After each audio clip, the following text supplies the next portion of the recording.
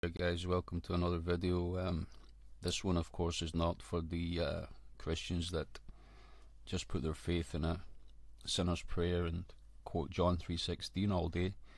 This is for people who are seriously studying the Word of God and who know there is not just a spiritual battle going on, there has been a physical part of that battle going on since the Garden of Eden and the creation of man in God's image and the fall of Lucifer. Now, many of these creatures that fell, as we read in the Bible, are serpents, they're dragon-like creatures.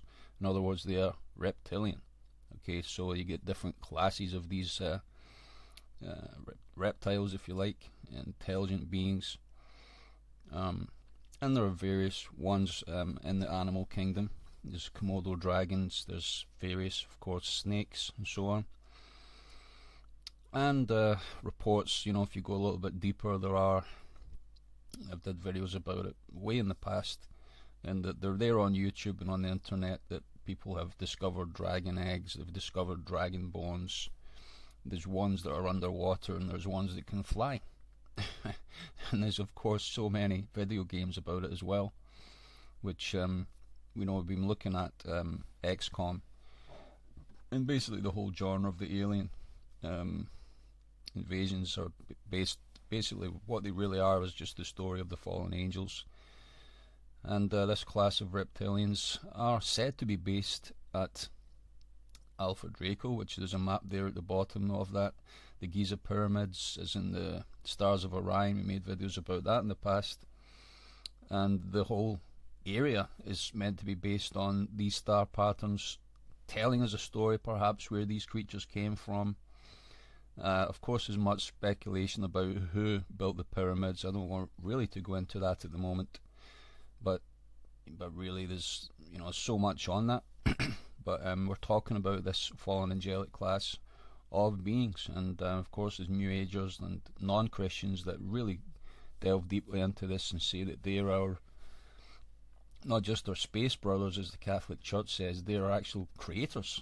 And but really, the simple fact is that a lot of the pyramids we see in South America, Peru, Mexico, the Aztecs, it was said that psychedelic drugs were actually used, and people that still go to these areas and take psychedelic drugs, they're said to see those certain beings of light, and they just know that they should offer themselves as sacrifices. And this is basically what was going on thousands of years ago there. I believe Mel Gibson made a movie about it about 15 odd whatever years ago.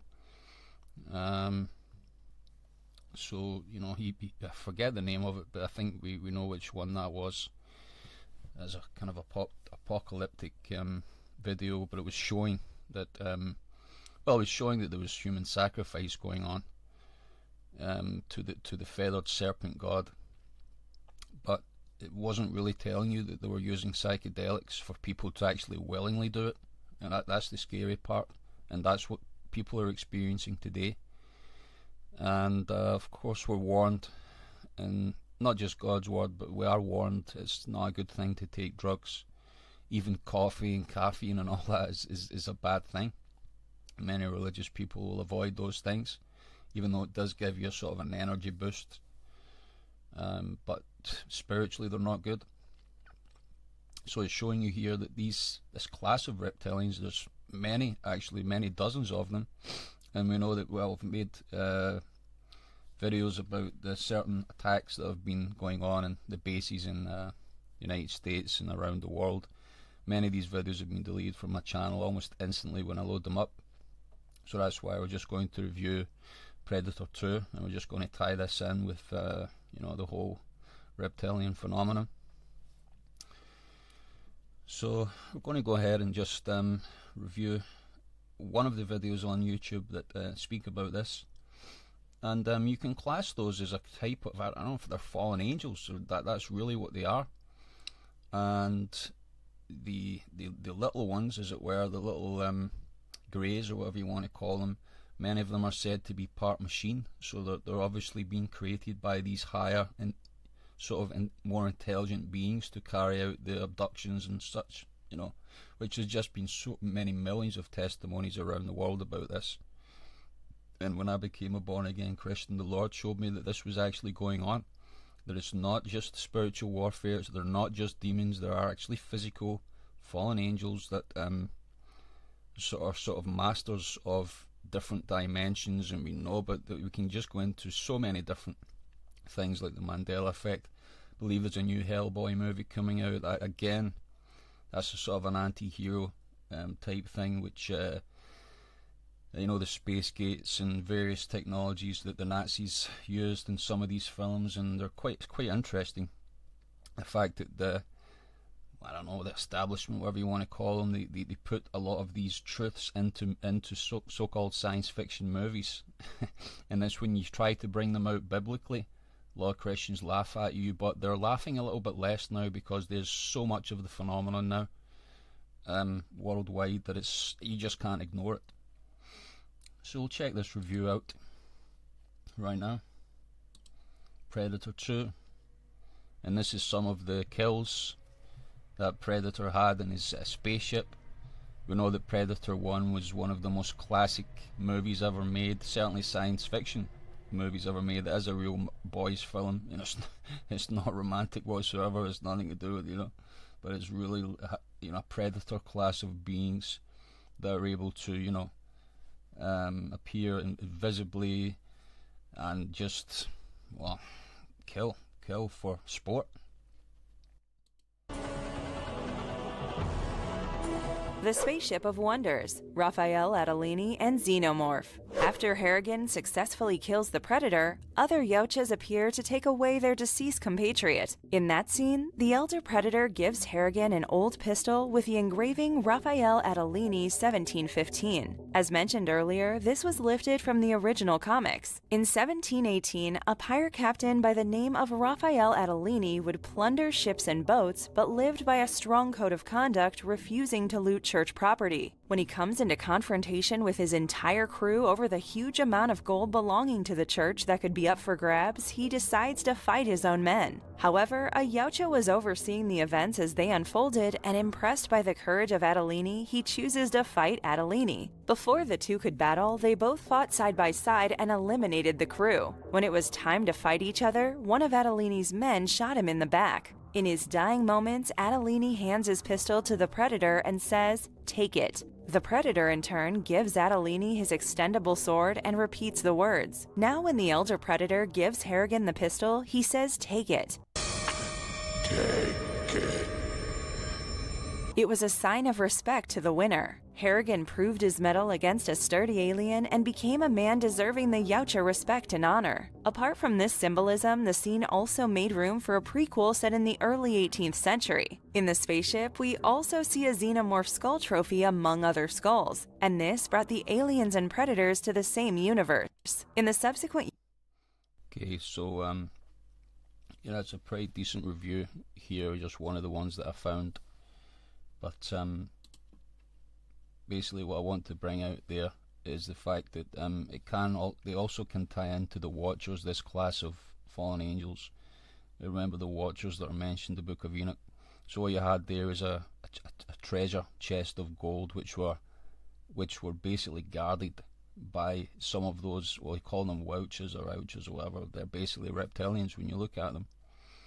And then, of course, in black magic and witchcraft, certain people will guard treasure in that way.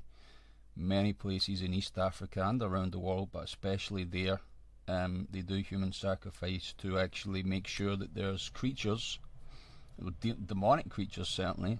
In some cases they are demons, but in other cases there are higher beings that guard entire areas. And if you're a Christian, which I've experienced, praying in those areas, you're literally... the Holy Spirit and God's angels come and bind these entities as you pray. And of course I've had that experience here in Scotland, but in Scotland the church is very mixed up with regards to spiritual gifts. They really take Paul's instructions to the church as rebukes. They're not rebukes, they're instructions. I pray in tongues more than you all. When you're gathered together, make sure that you try and edify each other with plain words that people understand. He wasn't hating on the gift of tongues. He wasn't hating on prophecy or spiritual gifts. Paul even warns against Christians that actually hate spiritual gifts, and they end up in a far, far worse state than they were before, because they're receiving what seems like wisdom, but it's wisdom of the world. And these creatures are sort of guardians of many different things in this world, but certainly they don't want the church to start using the spiritual gifts that they actually have in Christ, because a lot of these creatures would be the ones that would be in danger, and that's why they fight so hard to hide the truth. The truth is, of course, is in plain sight in these science fiction movies. Now, here is some more. Of course, we mentioned XCOM. Some of these so-called aliens are from XCOM, and there's many different video games that just loads of them, that have reptilian type creatures. There's just so many. I can't really name them all. But the Alpha Dracos are the sort of ones that are linked to this sort of, at least the architecture, building the pyramids for the Egyptian Empire, perhaps. Some people say they existed before even the Egyptians came along. But we know that all the world leaders are basically in cohorts with many of these fallen angelic creatures, and this goes back thousands of years as well, since the fall of man. Since man lost dominion and the serpent beguiled Adam and Eve, but we have the second Adam now, who are born again, the born again saints, who actively take back the earth at Christ's coming. Oh, and this really gets Satan shaking in his boots. And that's why a lot of Christians, when they look at these type of videos, they don't know what to make of them. They've had no revelation in the Spirit about them, and they end up hating on Christians that have had revelation about those things. And yes, we're fighting many physical battles today with different religions and different ideas, atheists and Muslims and Hindus and so on. And these creatures, we know that, at least in witchcraft, they know that they've always existed. And as I said, there's a class of them, the Book of Enoch, called the Watchers, and I encountered a principality like this in Africa. If you can imagine, this is a red dragon. This is even what we describe Satan as. But he, of course, the size of this creature is sort of relatively unknown. Some of these creatures are principalities in certain areas of the world, so it means that there are not just one red dragon, that there's a whole family of them. There's perhaps even thousands of them. We don't really know the number of them. But this was like basically the principality that I encountered in Africa, and as I explained, the unction of the Holy Spirit was able to come upon me, and that God sent angels to bind this creature for about half a year. It was actually bound. And, that's one thing you can do to make sure that the gospel is really develops and really spreads in your area. If you can go into prayer and bind the principality of your area, wow, And these are the type of videos that Satan are really scared of, and they'll just find any excuse to delete videos like this. Many videos made videos like this, and I even watched one from a brother from, I think it was Nigeria, who had a similar experience in the Holy Spirit. And of course Henry Grover, I believe, as a real apostle of Yeshua the Messiah, Jesus Christ, and of course Ron Wyatt, whom they both met on appointment of the Holy Spirit. And I believe these guys are the real fathers of the church today. Men like Henry Grover and Ron Wyatt. And I believe that if anybody's theology or beliefs fall outside of what these men stood for and what these men believe, which are all in line with Scripture, then I believe they're heretics. It's just as simple as that. Hallelujah. So I'm going to leave you with that. It's just going to be a short video about the Predator 2. I don't think there's much more I can show you here. I'll leave the link below to this video. You can watch the whole thing. But bear in mind when you're watching it, this really is about man's encounters with reptilian beings. They might call themselves aliens, but they're really, a lot of them are fallen angels, or they are creatures that have been sort of, as it were, engineered or genetically engineered by these reptilian type fallen angels. Okay, which they have underwater bases, they have bases inside mountains, and they have spacecraft that are able to traverse space and time to a certain extent. And so that's what I'd just like to bring out today, what I'd like to show you today.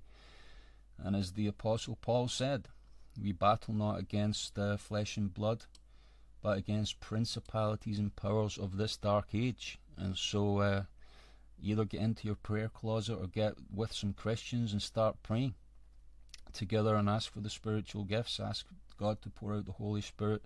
Ask for the gift of tongues. Ask for all these things. And oftentimes if I hear somebody that's not received these spiritual gifts from the Lord, oftentimes it's because they have unforgiven sin in their lives and they've not spent enough time with the Lord. Not just studying His Word, but in prayer is a very key thing. Not just with your, a lot of people, they pray in their mind or they pray in the Spirit, which is good, which is what Paul's saying. But verbally we got to pray as well to the Lord. And I find that there is power in that. It's released from the words that we speak and that we encounter the Lord Jesus Christ with, because He's the living Word of God.